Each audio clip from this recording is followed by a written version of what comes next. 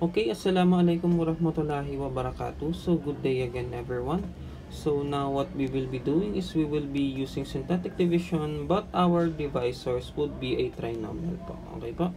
By trinomials. Okay, so the rule will change a little bit.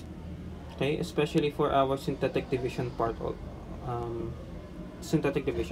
But, yun nga, and also the rule will change a little bit when it comes to manipulating our divisor, okay? So maybe let's start na po so that you will have a rough idea what would happen po, okay? So the very first thing that you need to do is you have to manipulate a little bit your divisor, okay? The synthetic division will work quite fine if your x squared will have a numerical coefficient of 1, meaning you have to eliminate this 2. Aalisin mo si 2. Okay, and to eliminate 2, you just simply have to factor it out. So you will have 2x squared plus 3 over 2x plus 2. So what happened here? So I divided every given by 2. If you can, of course, divide it, then so be it. Pero if you can't, you just leave it as is, like a fraction. Okay po? So the next thing that we do is, of course, for our case here, okay, just like in synthetic division, if you have x plus 2, the number part for the divisor would become negative 2. We just reverse the sign. So case dito, in this case, the same na lang yung gagawin natin. So we will have our given as what you call this, divisor part as negative 3 over 2, reverse the sign, and we will have negative 2. Okay? And then on this part po, what would happen is I will create a bar, a line, a set of line, and then I will have a partition. So meron tayong first space above, and then we have space in the middle, and then we will have the space for the quotient. Dito natin ilalagay yung quotient. Okay? And of course yung ating remainder. Okay? So we leave it as is. Okay? And hindi na natin alis natin sulat. And then, let's proceed na po sa synthetic division itself.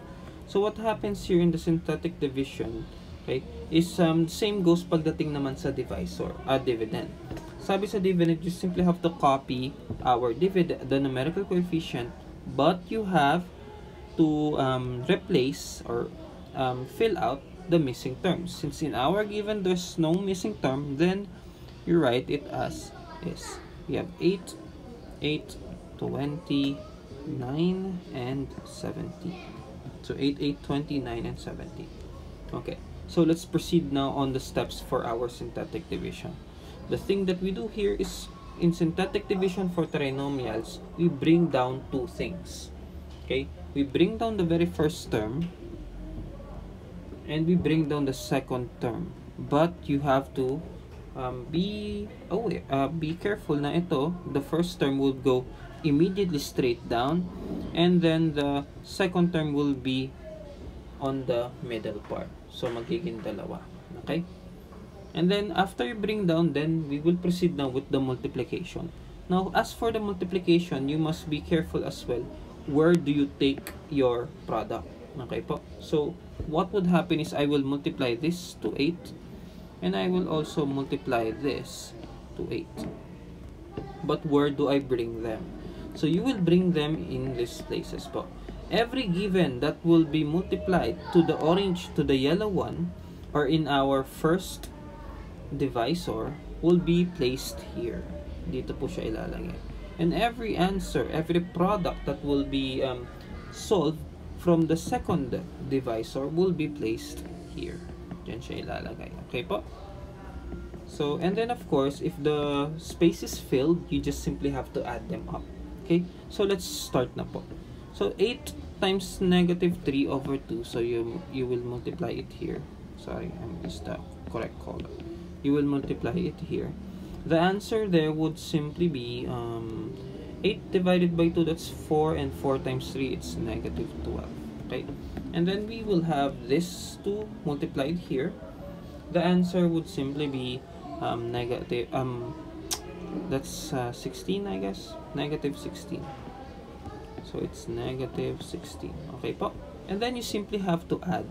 Ang sagot po dito, for this first one, okay, the answer there is just simply negative 4. And for this one, it's positive 4.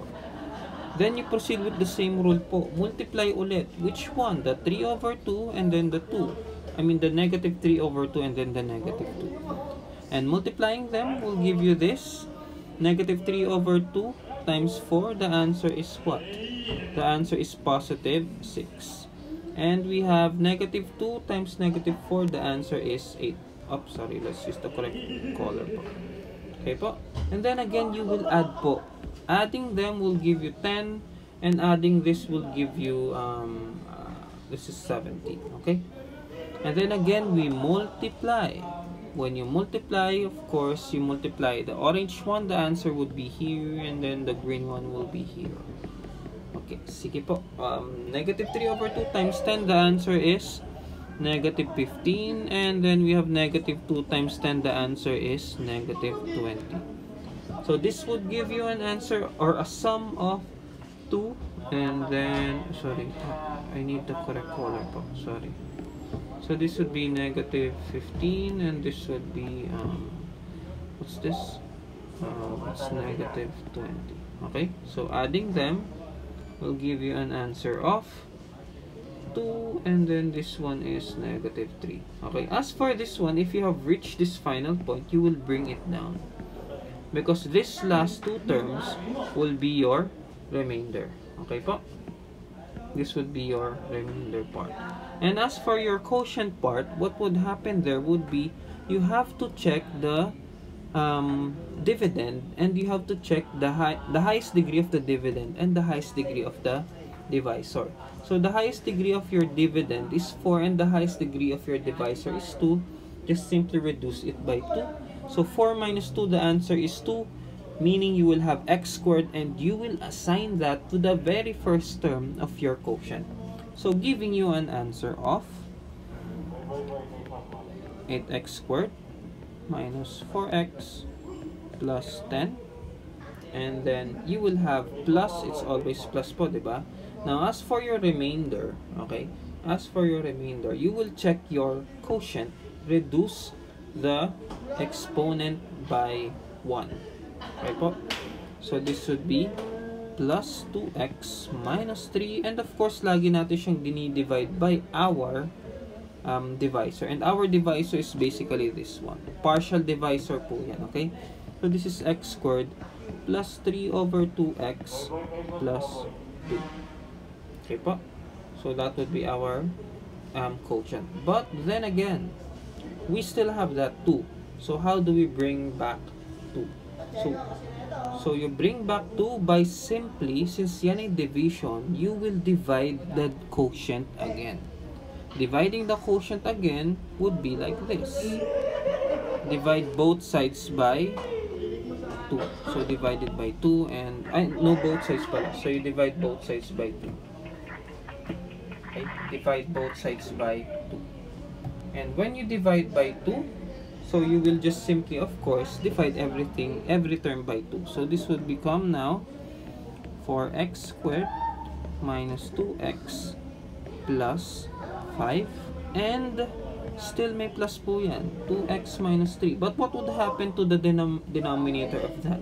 It would be equals to your original divisor, which is of course 2x squared minus plus 3x plus 4. Okay, and this would be your quotient. Okay, so that would be your synthetic division by trinomials. Okay, so let's have something easier po, like this one. Ayan. Okay, so yan, since our given there is now already in the yung x squared natin, or our divisor is already in its numerical coefficient of 1. So what will we do is we will just simply take 4. Let's use a different color. You will take 4, and then you will take positive 2. Okay, so again, we will have our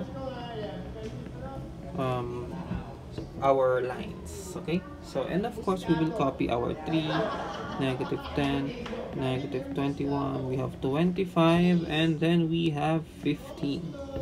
Okay, Please don't mind the background noise. I'm really sorry. So yeah, so we have 15. Then the next thing that we do is, of course, we bring down two terms immediately. So we bring down 3 and negative 10. Then again, we multiply na po. So 4 times 3, the answer is, of course, 4, 8, 12. 12. And of course, 2 times 3, the answer is 6. And then we add again. The answer is 2. And the answer here would simply be 21 minus 6. The answer is what's the answer here for a while? Negative 15. Okay? Then we multiply again. So 4 times 2. The answer is 8. And of course, 2 times 2, the answer is 4. And then we add again. Negative 15 plus 8, the answer here would be 8, 9, 10, 11, 12, 13, 14, 15. So the answer here would be negative 7. And then for the answer here, the answer would be 29, I guess. Yeah, 29. And next, we multiply po ulit. So 4 times 7, the answer is 28. Negative 28 po kasi negative 7 yan. And then 2 times negative 7, the answer would be negative 40. And then of course, we add them up. The answer here is 1. And again, this is 1. And bring down mo na agad yung 1 if you have reached that final point. Okay po? Then this last two would be your quotient. And this would be your, I mean the remainder. And this would be your quotient. Look at the given. We have 4 and we have 2. Reduce the 4 by 2. The answer is x squared. You assign that to the very first term. Reduce it by 1 successively. 2x minus 7 and plus your remainder, which is of course reduce this one by 1. So this would be x, 1x or simply x, positive 1 divided by your quotient, which is of course x squared minus 4x minus 2. Okay? So I do hope you got that. Of course, if you have any inquiries or questions regarding our topic, you can of course always consult me po, or you can check the video every time that you would want to have a review po. Okay? And then again, just a reminder po, in mathematics po, no, the formula, the method will be the same. What would be different is the questions. Okay po, so you have to always remember the pattern po in our rules. Okay, it would be quite easy for you to have this color scheming for your answers, then please provide a 3-colored pen po, like you have a black, a red, and then a blue or a green or things like that. Okay, para hindi kayo malito. But yun nga, long as you get the final answer correctly, then there would be no issue regarding that. Okay po. So, again, thank you for listening everyone, and Assalamualaikum warahmatullahi wabarakatuh.